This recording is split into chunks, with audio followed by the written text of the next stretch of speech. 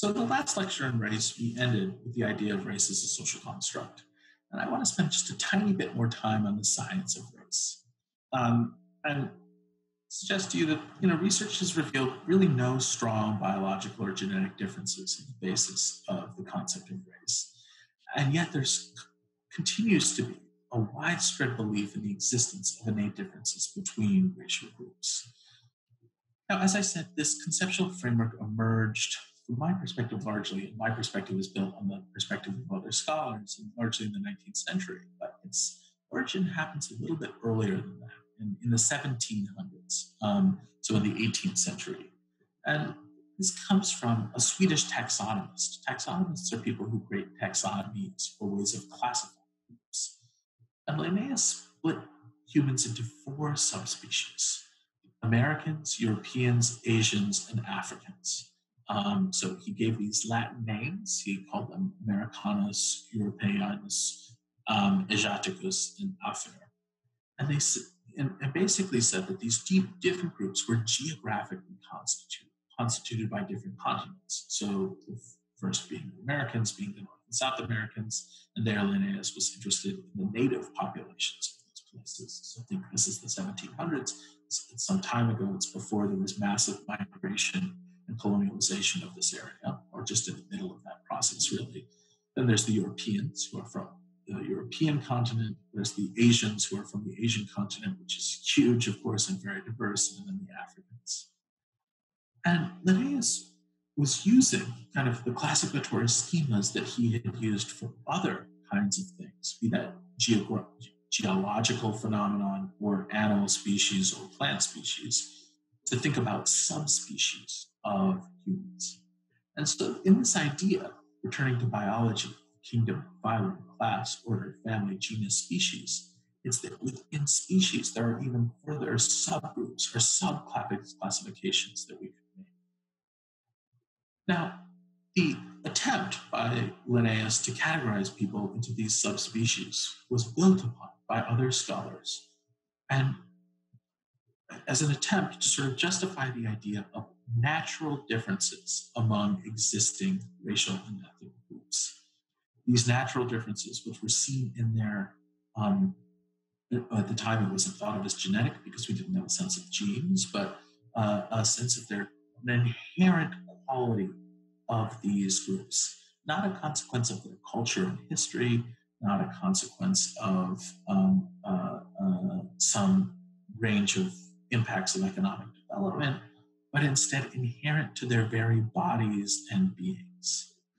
And Galton began to expand upon this and think about race within what we call a eugenics approach.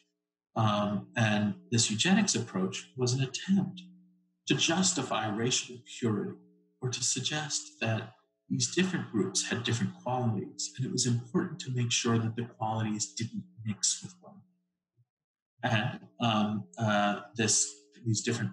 the push against the mixture of different racial and ethnic groups was in part to preserve some of the beneficial qualities that were imagined to be part of whiteness, and not to dilute them or transform them with the properties of other ethnic and racial groups. And I should say simply here, racial groups. Now, this eugenics impulse also was used to justify controlling or attempting to control the fertility of different kinds of populations. So in an earlier lecture, in a different lecture, I talked about Chinese migration to the United States and how such Chinese migration, particularly in the 19th century, was limited to men. Now, part of this was an attempt to control the fertility and spread of Asian people in the United States, in part because of a vision of race. That is, there was this view that we should limit the capacity of people from the Asian subcategory of the species from coming into the United States because Asians were viewed as dangerous, or in particular dangerous to whites, or dangerous to the purity of whiteness.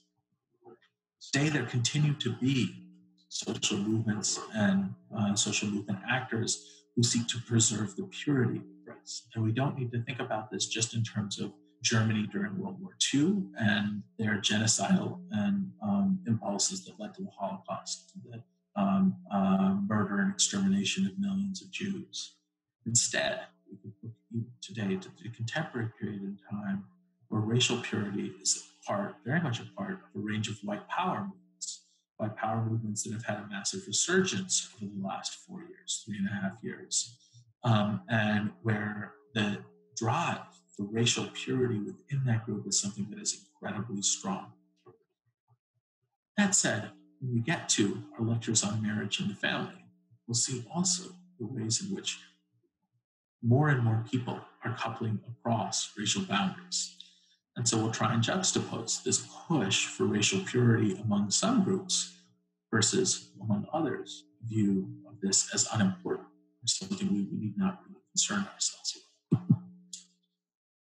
Now I want to spend some time talking about implicit and explicit bias, and then also talking about stereotypes and prejudice. These are critical concepts within the modern study of race and ethnicity. And implicit and explicit bias are particularly important because we require, in order to explain the functioning of race and ethnicity in a society, both an understanding of how it is that racism is something that people consciously or actively enact, as well as sometimes something that people enact but without a conscious orientation to it. Now, why is this important? Why would we care about a distinction between the consciousness of people in terms of their willingness to enact racism or not? Well, I think for many of us, we think about it for a moment. If someone said to us, "You're racist," or "You're acting in a racist way," one of the first impulses might be to be defensive about this and to say, "I'm not a racist. I am not a racist. I don't hold racist ideas." And then a long justification for why it is that we're not racist. Now, that person could be wrong. That is, they could hold very strongly racist beliefs and simply not acknowledge them as such. But they could also, in some ways, be right. By which I mean that they're not explicitly racist, but they have a range of implicit biases relative to race and ethnicity that are important to uncover or discover. So this distinction between implicit and explicit bias can be applied to race and ethnicity, but it can also be applied to lots of other different kinds of categories. So you can think about it in terms of native-born people versus immigrants, or you can think about it as the distinctions between men and women, and what are the explicit and implicit biases that people might have about these different groups. So implicit bias is the association our minds make between seemingly unrelated things. And explicit bias is prejudice that we are open and consciously aware of. So I want to give you examples of implicit bias, and even point you to some implicit bias tests so that you can understand how this might work. Implicit bias arises primarily through socialization within families, neighborhoods, and school, and through media exposure. And we're continually exposed to stereotype scripts about different groups of people, and that begins to form in our minds a range of implicit biases. So what do implicit bias tests do? Well, a classic implicit bias test is one where you're asked to make associations between two different kinds of objects, and you see how quickly you make those associations. So you can search online for implicit bias tests, and you can take them. And some of the most powerful explanations of implicit bias has come from psychologists who themselves work on implicit bias and have shown the results of their own implicit bias tests. So these are people who work in the areas of race and ethnicity, for example, are often themselves racial or ethnic minorities, and who show how even they have implicit biases against groups. And so myself, I like to think of myself as a committed anti-racist, nonetheless have implicit biases against other groups. And it's something that I have to work on and make sure that I try try to be as conscious of as possible. In other words, I try to transform my implicit biases into explicit biases, which I then challenge or seek to transform. What these implicit bias tests do is they ask us to identify the relationship between two objects. So they might show us two images on a screen. One image is a group of objects, say a book, a knife, a slide, a window, a lamp, and a desk. And then the other is a type of person. And they typically ask how quickly you can identify an object given that you were just shown a type of person. And it's very interesting. In the US case, Americans are much quicker at being able, when looking at this collection of objects, the book, the desk, the lamp, the window, the knife, they're much quicker at identifying a knife when they've just seen a black person than when they've just seen a white person. Now, this is an example of an implicit bias in most instances, where there's nothing inherent about the relationship between blackness and knives, and yet many Americans have an implicit bias against Black Americans in associating them with violence, and that this produces huge negative outcomes within the society, in part because of the ways in which Americans, through family and institutional socialization, in part because of the ways in which the media present Black Americans, have a set of stereotypes that begin to be part of the ways in which they even think about Black people. By contrast, testers are much faster at identifying books when it comes to white people, when they're shown white people, or when they're shown Asians. This again is like the association between two seemingly unrelated things, books and Asianness, knives and Black people, is something that we make very quickly and that we enact with almost a high degree of speed compared to other groups. And this suggests a kind of bias. So if, when I talk about the experience of Black Americans, you immediately think about people living in cities, people who are poor, that would be an example of an implicit bias, a series of assumptions between two seemingly unrelated things. And I would say that they're actually somewhat related, so they're not unrelated, but that reflects a bias about one group versus another. Now, I want you to think for a moment about what your biases might be. And this doesn't have to be the relationship between race and ethnicity. It could be other kinds of biases. And ask yourself, what are the very vast associations that I make about different groups? So you could think about gender biases. What are the very quick associations that you make in terms of women versus men? Or you could think about sexuality. When I say to you, like, imagine a gay man, what are the immediate things that sort of come into your mind? And then you might ask how different agents of socialization, just to say family, school, peer networks, your friends, and media representations, help produce that orientation. And I would suggest that you all, as a kind of practice, begin to think about how it is that you might try and make your implicit biases more explicit to yourself, and ask whether or not you want to challenge those implicit biases. Now, often such biases rest on stereotypes and prejudice. Stereotypes and prejudice tend to be two distinct things that we think about. Stereotypes are widely shared perceptions about the personal characteristics, tendencies, or abilities of individual members of a particular group. So stereotypes are the widely shared perceptions about the personal characteristics, tendencies, or abilities of individual members of a particular group. There are all kinds of positive and negative stereotypes that exist for different racial and ethnic groups. Positive and negative stereotypes that can help some ethnic groups and harm other ethnic groups and racial groups.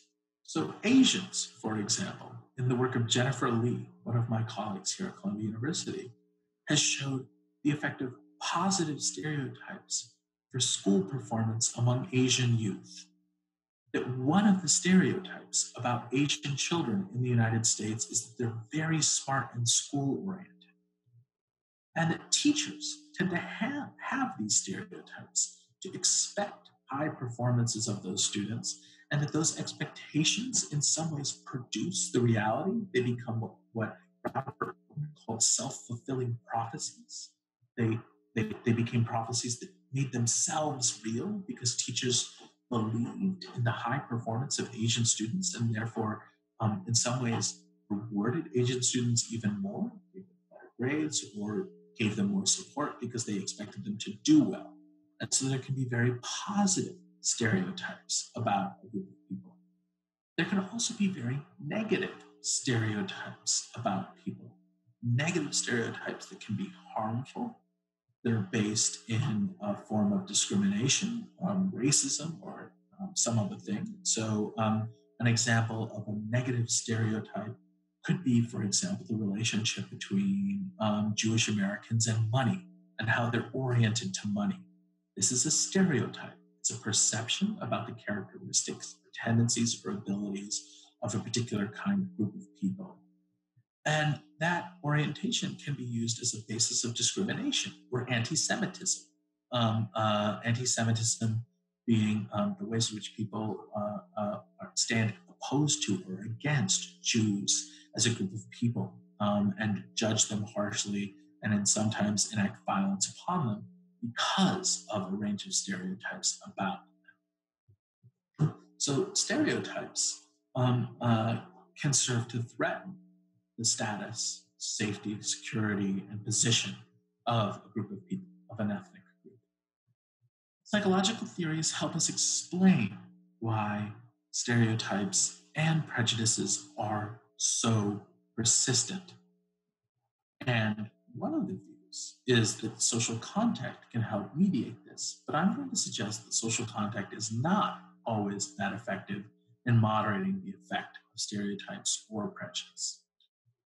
Prejudice, as opposed to stereotype, are the preconceived beliefs, attitudes, or opinions about members of another group. So, whereas stereotypes are the widely perceived perceptions about the personal characteristics, tendencies, or abilities of individual members of a group, prejudice are preconceived beliefs, attitudes, or opinions about members of another group. So stereotypes are more collectively constituted. Prejudices we can think of slightly as being much more individual. It's not that they're asocial, but that prejudice is something that I might have. And stereotypes tend to be things that we collectively share. Now, one theory of how to moderate stereotypes and prejudice is through social contact. The social contact hypothesis came from a scholar, Gordon Allport, who suggested that interaction and exposure can be beneficial. That is, if you have interaction with and exposure to a group of people, it may reduce the overall levels of stereotype or prejudice that you have. One of the strongest examples of social contact theory, that is, having contact with another group and how that might reduce prejudice or stereotype, is among the LGBTQ population. And one of the arguments as to why it is that the rights for gay, lesbian, queer, and trans-identified people in the United States has advanced so quickly is that with the major move of coming out, of being out as a person of this type, more and more people realized they had family members, friends, or other loved ones who were LGBTQ. They had knowing contact with the group. And insofar as they did, that contact moderated their prejudices and stereotypes. And so one of the things that social scientists think about is how it is that experiences of segregation, removal, or non-contact can augment or solidify both stereotypes and prejudice. So one of the reasons why some sociologists are so concerned about something like residential segregation, or the ways in which different types of people live in different types of areas, is that that kind of segregation can augment stereotypes and prejudice.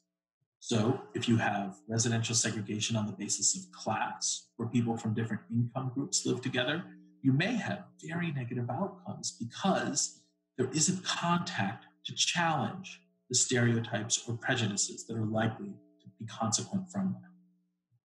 But we should be cautious because in Alport's theory, it's not easy to just simply have contact and transform stereotypes and prejudice.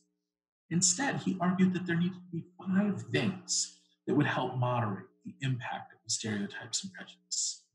The first is that the interaction has to occur in a collaborative, voluntary, and non-competitive space. So just having contact with someone isn't going to transform it if that contact isn't based in either collaboration, voluntary, or non-competitive interactions. For example, people may have uh, um, others from different racial and ethnic groups who work for them. So maybe you're an Asian American and you have a Hispanic American who works in your house as someone who cleans, for example, your house on a weekly basis. Alport would say that is not really social contact, which is going to reduce stereotypes because the interaction isn't collaborative, it isn't voluntary, and it isn't non-competitive. In this particular sense, it's not really collaborative. So you need collaborative, voluntary, non-competitive contact for social transformation of prejudices and stereotypes to work. The second is that the interaction has to happen multiple times. One-time contact isn't actually going to do much in order to transform these conditions. The third is that the contact has to be personal, informal, and one-on-one. It can't be something where you're just co-present with someone of a different group and you don't connect with them in a one-on-one way. Instead, there has to be some kind of personal connection that's informal. It's not a forced interaction. The fourth is that the contact should be legal, according to Alport, and the fifth is that the setting needs to be one of presumed equality. It's another reason why having somebody who works in your house for you for paid labor is unlikely to mitigate the experiences of stereotype and prejudice. Now, I will say 2 things about this. One, Alport's contact theory about how contact can reduce prejudice is a very interesting, and there's some empirical basis for it. But there's not a huge empirical basis for it. And we should be cautious that contact between groups isn't always going to be an effective remedy. In fact, sometimes contact, particularly when it's not egalitarian, when it's not based in equality, particularly with a setting where it's not voluntary and where it's not personal in terms of the kinds of connections that people have, that kind of social contact is unlikely to produce a transformation of conditions. So finally, the sociological approach to stereotypes is, and how to sort of mitigate it, is to look for data on behaviors or characteristics of different groups. It's important to just find evidence for how it is that different groups function, work in a society. And don't simply accept that what you hear about them or what the media says about them is true. The second way to mitigate stereotypes is to be skeptical or suspicious of the idea that a stereotypical behavior or characteristic is natural or inherent to a specific group. Instead, one of the things that you might ask is, how is that conceptualization constructed? What are the institutional or organizational dimensions for its construction? And why is it likely, not that that is inherently how someone is, but instead, it's a likely outcome of some experiences of socialization? Third is to think of people as individuals instead of projecting stereotypes upon them. And the fourth is to be aware of the consequences of stereotypes, of what it would mean to hold a stereotype against a particular kind of group. Now, one thing you might think of is like, can't we just treat everybody like individuals? And I'm going to suggest that it may be ideal, I'm not really sure that's true, to try and do that, but it's also deeply naive. That we as social human beings think in terms of categories, and we almost always navigate the world relative to an understanding of categories. And that while it may be ideal for us not to be able to do that, the world wouldn't be navigable without those categories. And I want you to return to a moment to the idea of implicit bias. or the biases that we have that we're not even aware of. And I'm going to suggest that if you think to yourself that you just treat everyone like they're individuals, what that suggests to me is that you likely have a high degree of implicit bias, that is, biases that you're not at all aware of, in part because you refuse to recognize the ways in which the world isn't really possible to navigate without categories. When you see a new person, you don't just think to yourself, oh my God, I wonder what that is, and then slowly but surely realize that it's another human being. Instead, you instantly categorize them. You instantly say, that's clearly a human. And then some of the other categorizations that you make are, what is the gender of that person? What is their race? What is their nationhood? What is their age? You put them into categories almost instantaneously as a way of thinking. And that as you do that, implicit biases emerge almost immediately.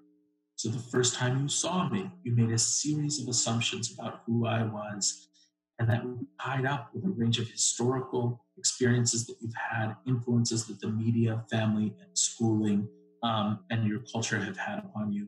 And that there were a series of implicit biases, some positive, some negative, that you had about me that helped either support a range of stereotypes or reflected a range of prejudices that you might have. And I'm going to suggest that instead of being defensive about saying, I don't have those kinds of things, I don't actually experience stereotypes, I don't experience prejudice, instead you try to be reflexive about your own experience and ask, how do I do that? And how might I work on that in order to moderate that experience?